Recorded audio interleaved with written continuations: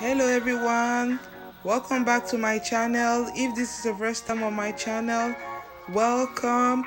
Today I am making a very delicious fruit cake, Christmas cake, wedding cake, black cake, Caribbean cake, whatever you call it. This cake is very rich, delicious. You need to taste it to understand it.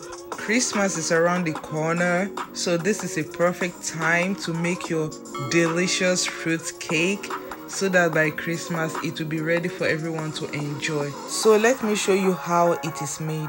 I'm gonna leave the list of the ingredients in the description box. So I'm going to start with the dry ingredients. I'm using 3 cups of all-purpose flour.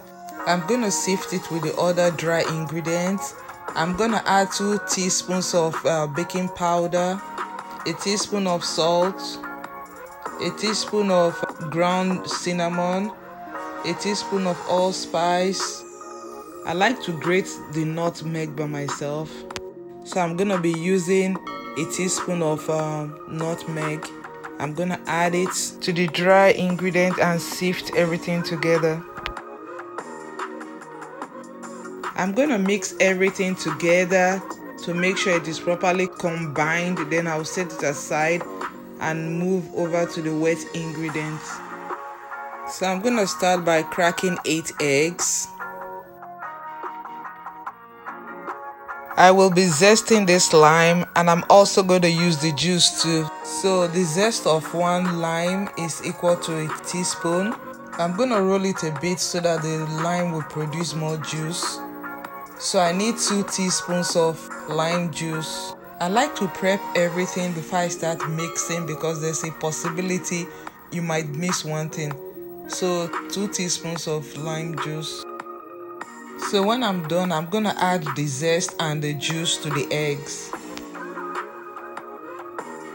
So I'm gonna be using 4 cups of soaked mixed fruits. I've been soaking this for about 8 months now.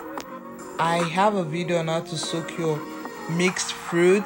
If you're interested, I'm gonna leave the link in the description box for you to watch. So I'm gonna measure 4 cups of the mixed fruits.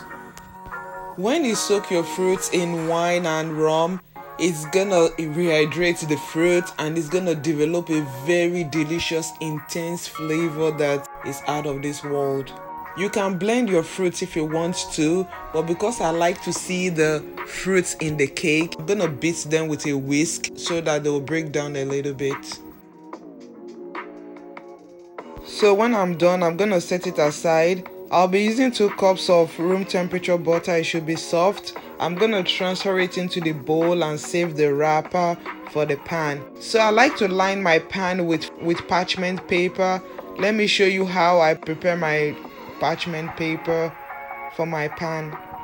I'm just gonna fold it into a flat cone shape, then place the pointy part at the middle of the bottom of the pan. I'm gonna use the pan to measure it, then cut it off, and for the sides I'm gonna cut strips to line the side of the pan. So if you are new to my channel or you are a returning viewer and you are not yet subscribed, please hit the subscribe button, turn on the notification bell so that you can get an alert whenever I post a video. Like and share the video. Thank you and God bless you.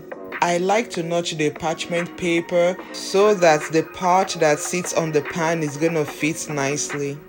Don't worry, I'm gonna show you how it works. Special shout out to all those that have subscribed. You guys are the best. I love you. Thank you and God bless you. As you can see, it is very easy to manipulate now. So I'm just gonna set them aside and use the butter wrapper to grease the pan.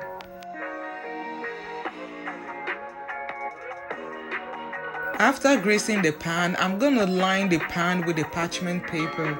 As you can see, because I notched the bottom of the parchment paper, see the way it's fitting nicely at the bottom. If you don't notch it, it's not gonna work. You will not be able to get it to do that. So I'm gonna continue till I'm done, then line the bottom of the pan. So it is time to line the bottom of the pan. The parchment paper appears to be too big. I'm going to remove it and trim it a little bit. then put it back to fit nicely.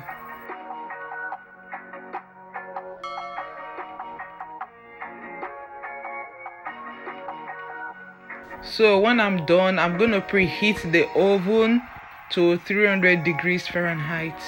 My water bath is also ready. I'm gonna put it in the oven. Now it is time to mix everything. I'm gonna beat the butter for a minute, then I'll add the brown sugar gradually and mix till it is creamy and fluffy. So if you like what you're seeing, give me a thumbs up, and if you are not yet subscribed, please subscribe. Don't forget you can also follow me on other social media platforms such as Facebook, Instagram and Pinterest. Thank you. As you guys know, whenever you are mixing any batter, you need to scrape the sides so that everything will be properly mixed together. So I'll be doing that once in a while. When your butter and sugar is properly creamed together, it's gonna double in size and it's gonna look fluffy.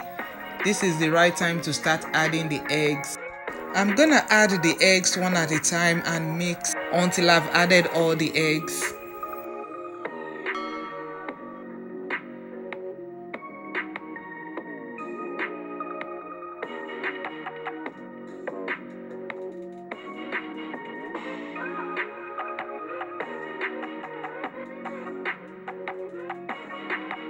After adding the last egg and properly mixing it in, I'm gonna add the flavors. I'm gonna add a teaspoon of vanilla, a teaspoon of rose water. I'm also gonna be adding some browning or burnt sugar. I'll start with 4 tablespoons, then mix, and if it is not dark enough, I'm gonna be adding more. I have a video on how to make browning. I'm gonna leave a link in the description box so that you can check it out later.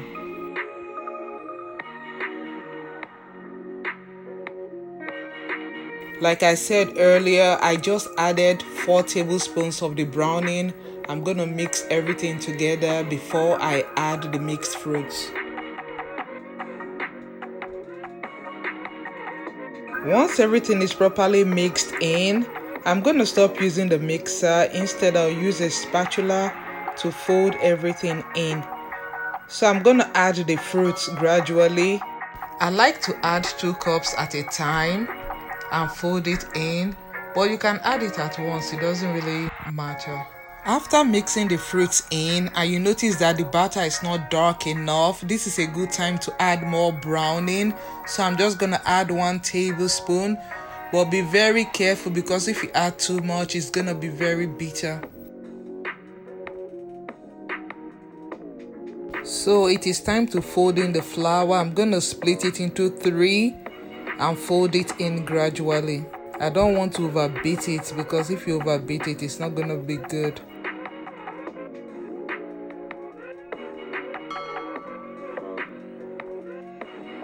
So just fold it in gradually. I'm not beating it vigorously. I'm just gonna add a 1/4 cup of wine because the batter is too thick before I add the last part of the flour. So add the wet, then the dry. Oh, in case you forgot to soak your mixed fruit for fruit cake, I have a video on how to stew it. I'm gonna leave the link in the description box. Now that the batter is properly combined, I'm going to pour it into the pan. Look at this delicious goodness. I don't like to eat cake batter, but this one is something else. God help me, I'm going to lick this bowl. Give it a couple of good taps to remove every air bubble.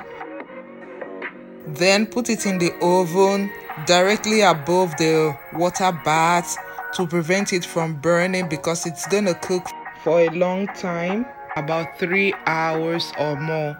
So I'm gonna bake it at 300 degrees Fahrenheit for 3 hours.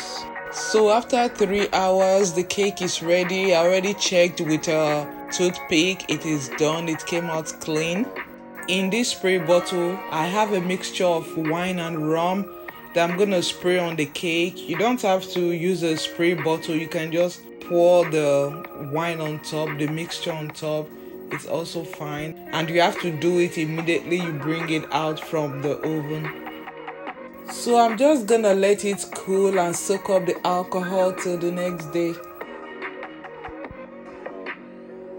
So this is the next day. The cake has completely cooled down and I've absorbed all the alcohol.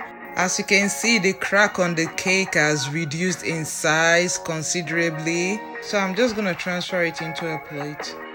Normally, whenever I make this cake, I let it stay for a week before I eat it. That is when it tastes better. You're going to enjoy it more. It tastes richer after 1 week. So I'm just going to cut it for you guys to see. If not, I don't like to eat it right away. Isn't it beautiful? Doesn't it remind you of Christmas? I also have another video of how to make fruit cake, the non-alcoholic version that your children can enjoy. I'm going to leave the link in the description box for you to check it out later. Look at this delicious goodness. Wow, don't you want a bite? See, this cake tastes amazing. Look at it. It looks perfect. It is moist. It is dense. And it tastes amazing. I think I deserve a thumbs up. So this is how I preserve my cake. I wrap it up like this and put it in the freezer. Sometimes I cut them into little wedges and freeze them individually in a Ziploc bag. You could freeze them or just leave them out and be adding wine to it every week. This is the perfect time to make your Christmas fruit cake. So why don't you give my recipe a try? I promise you, you will not be disappointed. So thank you guys for watching. Till I see you next time. Stay safe, stay blessed. I love you. Bye.